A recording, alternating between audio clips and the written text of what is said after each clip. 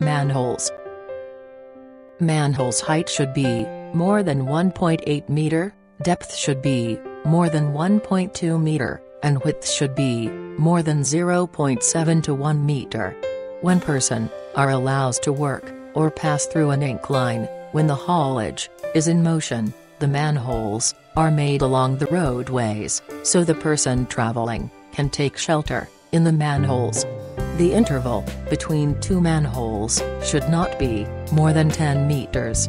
But, if the gradient is less than 1:6, the interval may be up to 20 meter.